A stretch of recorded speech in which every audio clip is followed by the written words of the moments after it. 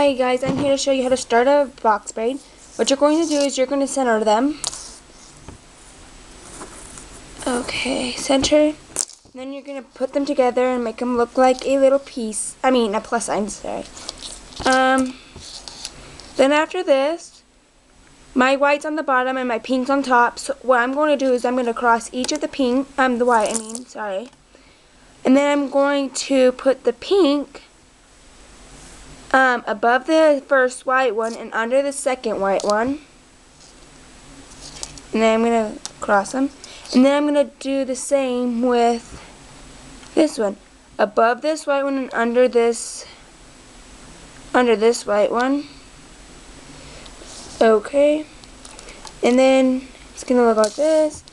And then you just take one strand of Craftlace in each hand. So one pink and one white, and pull. And it'll look like a box braid. And then you have this little thing, so if you want to put like a little keychain thing on it, you can. These starters can be used for a round braid and box braid. So this video can help you in two ways.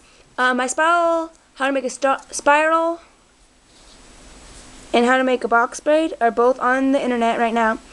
And this one's a new and improved one, I hope. Thank you for watching, and hopefully this will help you.